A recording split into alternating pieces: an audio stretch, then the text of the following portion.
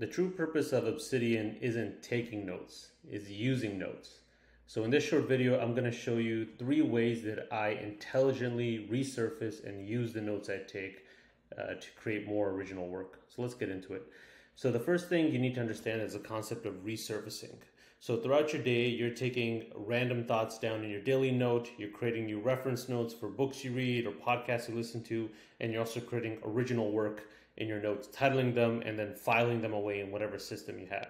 Could be a structured file folder, could be just randomly in a big stack. That part doesn't matter. The part that matters is how do you find those notes again when you want to create more work with them. So that's where resurfacing comes in. That's when notes either naturally or through force bubble to the surface and you can use them for future work. One way to do that is randomly, which we're going to get to in a minute. And the other way to do that is searching. So if you know what you're looking for, searching is the way you want to go. The problem is in vanilla Obsidian, if you want to search for something, you go into the search bar and let's say you want to type in business. If you don't collapse the results, you're going to get headings of all of the notes that mention business and then a big list of bullet points or block quotes, block references within those notes. And then you have to parse through this to find something that might make sense. If you don't want to do that, then the other way is to Control O for open. And then if you type in business, here I get a bunch of notes that have the word business in the title. But once again, that's not too helpful because I'm looking for actual, meaty information that I might want to pull in. So instead, you can use a plugin called Omnisearch, a community plugin which I've installed. So if I search Omnisearch, it has this command called Vault Search, which you can map to a hotkey if you find this useful. But anyway, let's enter the Vault Search. So in here, if I type in business, which I've already done, things look a bit different, right? So you've got Alex Hormozi's Perfect Business, a note I recently took. And then you've got the note below it, which is called The Perfect Business. And then it pulls in just a very, very relevant block reference that once again has the word business in it right there. If I want to open this note, I just hit Command Enter and it opens a new pane. And then I can go back to the Vault Search if I want to keep searching and pulling up more entries.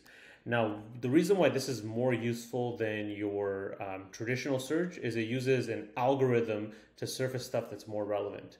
Now, why is this more relevant? I can tell you what the algorithm's doing. These are notes that I've recently written or viewed that contain the word business in them. So that's why these are going to bubble up sooner than notes I wrote years ago that I haven't touched. So here, how to get rich in 3 months, I can't even remember when I wrote this note. So it's showing it all the way at the bottom versus at the top. So this is an alternate way to resurface your notes. But that being said, let's get into the real meat of this. How do you randomly resurface notes that might be useful to you and spark ideas for you to do further work? So for that, there's 2 plugins you can use. One is Spotlight and the other is Simple Note Review. So I use Spotlight to resurface highlights for my Read It Later app called Omnivore, which ends up being resurfacing research that might spur ideas. So what I do is in my daily note, I put in a code block from this plugin called Spotlight-note. Basically show me a random note with the tag Omnivore. All of my notes that come from my Read It Later app Omnivore have this tag. So every time I refresh this page or refresh this code block, it shows me a random note full of highlights. So let's see what it shows me here. So here we go. So this is the title. This is basically like a page within a page in Obsidian. Shows me the title, any reference data, who the author is, and then right below it shows me highlights that I had from that article. This is a random note. This could be a highlight I took yesterday. It could be a highlight I took 3 months ago. And it's going to be different every time. So every day when I pop open my daily notes, or even every instance of it, I get a different highlight resurfaced.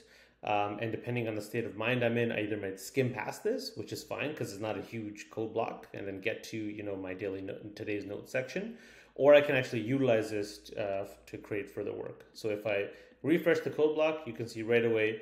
This is also by Rob Henderson, the same author. A coincidence. I read him a lot, but there you see the notes from this article. if I refresh it one last time, hopefully get a different author. There you go, different author, different publication, and different highlights that I can look at if I so desire.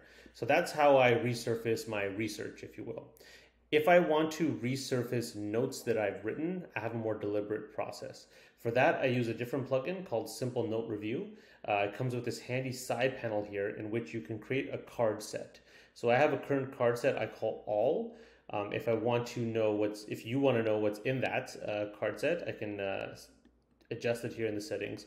So my card stack All currently contains every note that's in my workbench folder, which is like notes that I'm actively writing, my reference folder, so that could be Omnivore highlights, could be other books that I've written, podcasts I've transcribed on, and cards. Cards are live notes on my Obsidian published site, like my most polished writing. So in this setting, if I only wanted to show me my my cards, like my active, like polished writing, I could do that. But I like skimming through everything together because once again, the more stuff I put in here, the more variety of highlights I'm going to get, the more it'll spark a flow for me. So once you've set up a card, you just hit this die roll and it opens a random note. So here, this random note is actually a Omnivore highlight. Let's hit random again. This is now a summary of a book called Drink that I read in 2022, and I've got some notes here. So from here, you can take some actions. You can basically set the review frequency of this note to low, medium, or high, or you can mark the note as reviewed and just go to the next file. So if I hit reviewed, it's going to add in a piece of, very quickly, you saw it there. I'll actually pull up the note so you can actually see it more clearly. Drink. It adds metadata, which tells you when it was last reviewed. So this note was reviewed on August 11, 2023. It basically tells the Simple Note Review app that last time you reviewed it, essentially.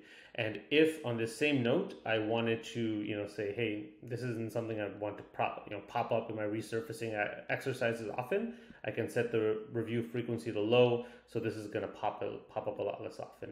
In the app itself, you can set some more parameters there on how you want all of this to work. But this is how I look through my notes. Just literally come up with a note set, hit the die roll, and see what it's going to bring me next, and then go from there. So I hope you found this video helpful, and I hope this helps you make better use of your notes. If you like, follow for more. See you next time. Peace.